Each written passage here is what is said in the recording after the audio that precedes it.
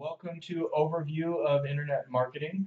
We're going to talk about search marketing, display advertising, email marketing, site optimization, social media, mobile marketing, and online analytics. I want you to be able to identify the primary online business models. I want you to be able to define the three main marketing objectives for online businesses and explain some terms used in internet marketing.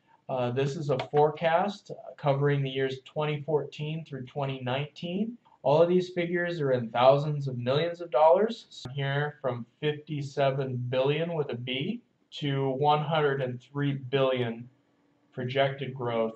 If the market does reach 103 billion by 2019, there's going to be a lot of job growth in that area, and those businesses will need your help. Businesses make money online, and that's the way to make money online is through publishing. The second is through an e-commerce model, and then the third is through a lead gen model. It's monetized indirectly. It connects and delivers audiences to the advertisers. So their product really is the content. Here's an example, CNET, publishing space here, they're doing some reviews, they're talking about, MacBook, so on and so forth. An example of e-commerce now. E-commerce is probably the monetization model online transaction.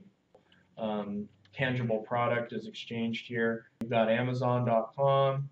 You got some prices there. You've got 1-800-Flowers.com. We see some monetization here. This is double monetization. So of the three, this is the most indirect monetization model. You capture customers' information online. Okay, I'll give you one more lead gen example here.